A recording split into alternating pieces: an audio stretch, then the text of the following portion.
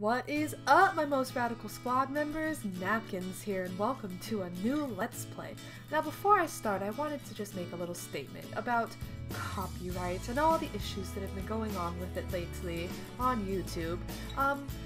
You know, some people have been asking me, Amy, how do you avoid copyright strikes on YouTube now? And I'm like, you know what? It's really simple. For example, I play video games. I upload video games like this game that I'm going to play never. And basically, if you're a gamer, stop playing video games. So let's just go ahead and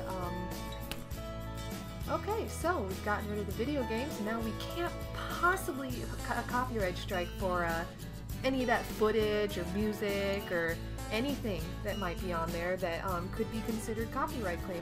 So, but you know what? We're still not quite safe because, you know, even doing like the music that I have playing right now, like God forbid somebody claims that. So you know what? Let's just cut that off. Okay, so there we go. We're doing much better. Now I know what you're probably saying. You're saying, Amy, but there is royalty-free music.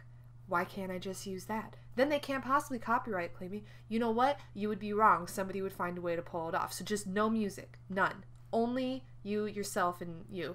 But then, you know what?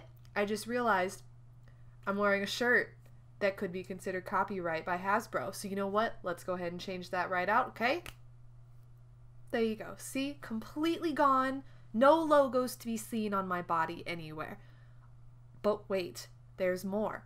You might have noticed that in the background I have lots of copyright stuff that could be claimed. And you know what?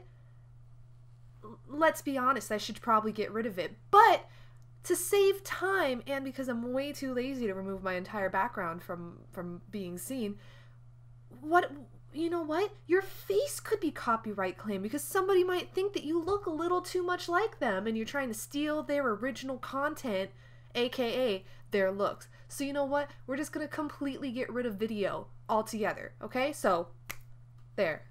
Now all you have is my voice and the deep, dark abyss of the void. But wait.